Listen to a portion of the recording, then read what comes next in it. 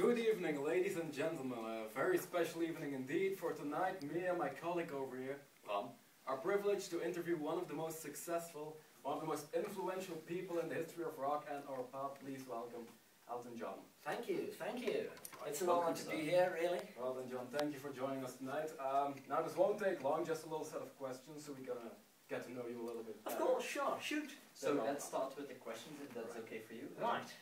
So you're a famous person, you're famous all over the world for your great singing skills, and I assume that everywhere you go you are recognized by everyone, but isn't that sometimes a little bit annoying? Well, of course, usually when I go out I try to disguise myself to give myself a little bit of privacy. Now when I am recognized, that usually is coped with me being beset by many fans asking for autographs as such. So you do lose a bit of your private life, but of course the whole stardom also gives back a little bit of what it takes. I mean, it's nice to be known at times, but of course people can be a bit pressing, and there are also some extremities. Extremities, you say? Could you tell us a little bit more about that? Well, yes, of course, as in every celebrity's life, there are a few weirdos, so to speak, or fans that are just a little bit overexcited. For example, once when I was on holiday in North England, there was a female fan, and she climbed over the security fence to get into my private property and tried to steal my clothes. Now then there was also, sometimes I can't help but seeing cameras peeking out of hedges, so I also think that the paparazzi is zoning in on me, but I can't be quite sure of this. So yes, sometimes there are a bit extreme things. So being a superstar has also got its downsides, but day in, day out, you have to behave like a celebrity. Is that what you dreamed of as a child, or did you want to become something else then? Well, no. No, actually, I must confess, I never did want to become a singer.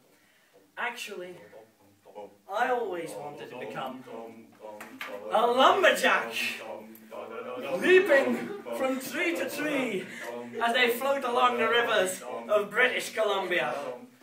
The giant redwood, the larch, the fir, the mighty Scots pine, the smell of freshly cut timber, the crash of mighty trees. With my best girlie at my side, we'd sing, sing, sing. I'm a lumberjack and I'm okay. I sleep all night and I work all day. He's a lumberjack and he's okay. I sleep all night and I work all day. I cut down trees, I eat my lunch, I go to the lavatory. On Wednesdays I go shopping and have buttered scones for tea. He cuts down trees, he eats his lunch, he goes to the lavatory. On Wednesdays he goes shopping and has buttered scones for tea. I'm a lumberjack and he's okay. I sleep all night and I work all day. I cut down trees, I skip and jump. I like to press wildflowers. I put on women's clothing and hang around in bars. He cuts down trees, he skips and jumps, he likes to press wildflowers. He puts on women's clothing and hangs around in bars. He's a lumberjack and he's okay. He sleeps all night and works all day. I cut down trees, I wear high heels, suspenders and a bra. I wish I'd been a girlie, just like my dear papa. He cuts down trees, he wears high heels, suspenders and Why, a bra. this is Oh, are you a girl? Oh, you ask excuse for a pair of testicles, disgusting. Oh, George, I thought you were so butch. And ran off. I'm a lumberjack and he's okay. I sleeps all night and I works all day. I'm a lumberjack and he's okay.